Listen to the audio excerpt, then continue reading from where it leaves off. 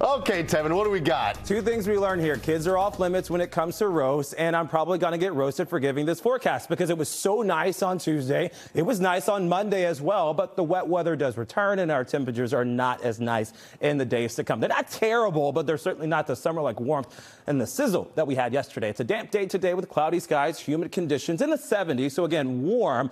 Tonight, though, heavy rain pushes in. It's steady, especially tomorrow morning, too, for the mid-morning commute. Severe thunderstorms are not likely. The threat is low, but it's not zero. And we'll show you some of those likely culprits going through the next couple of moments here. Where are the showers right now? A bit more widespread across central and western Mass, but few light showers at this hour across Essex County and Middlesex County and Lawrence, perhaps in Danvers too, as cloudy skies continue to push in. 64 and wet in Fitchburg, 61 in Bedford, Boston, partly cloudy skies at 63. More sunshine for Cape Cod, but our temperatures are on the lower end at 55 to 56 at this hour. The clouds continue to build in, so say bye-bye to the sunshine as much of the day will be spent with overcast, if not partly cloudy skies. 71 right around midday today. So again, this is still warmer than normal, folks. Normally we've got high temperatures at about 65 to 66, but some of that heat does start to give way to cloudy skies this evening, and 60s, by the way, tomorrow. Talking about as the rainfall pushes in, it's more scattered now at 2 in the afternoon, so not the wide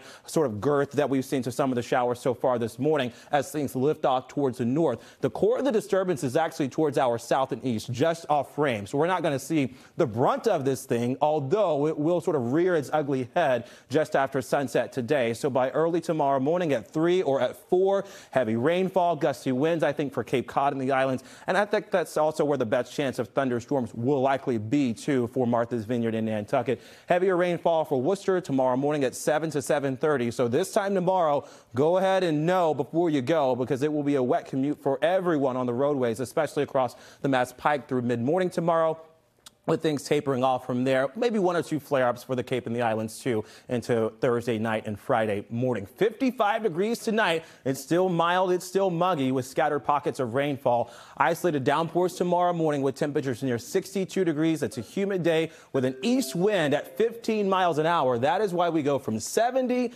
to 60 to about 66 on Friday, which isn't that bad of a day. We're cooler into the weekend and still likely to see some showers here or there into Saturday and Sunday.